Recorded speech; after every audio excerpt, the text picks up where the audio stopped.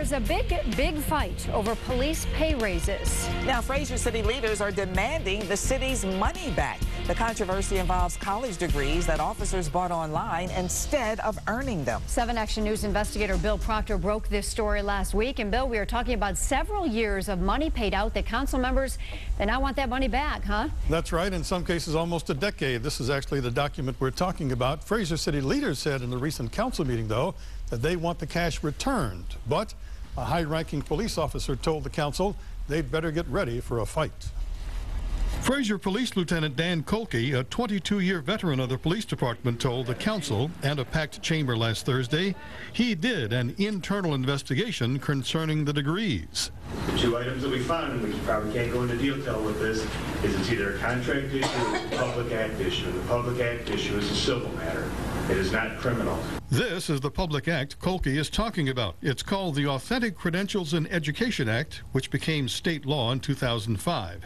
It says in part that an individual shall not knowingly use a false academic credential to obtain employment, to obtain a promotion, or higher compensation in employment, unquote.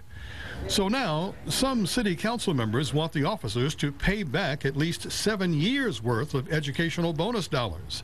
The degrees allowed the officers to get a pay raise between $1,000 and $3,000 a year. And the most important thing I've said right from the beginning is we have to recoup those dollars, and somebody's got to be accountable for it. How we get them?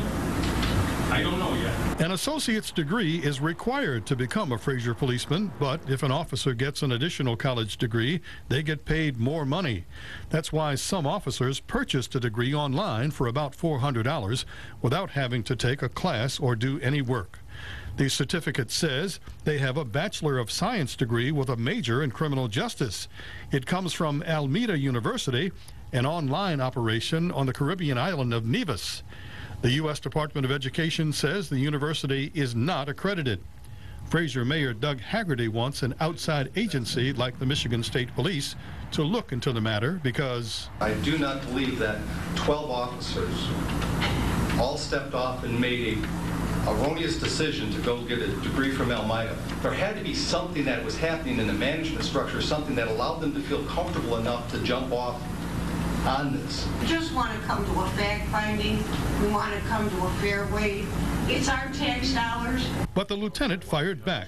Looks like a civil matter based on his internal investigation, and then came the warning. Believe it or not, our guys are dealing with this, and it can be handled, but they are talking suing the city if things go wrong.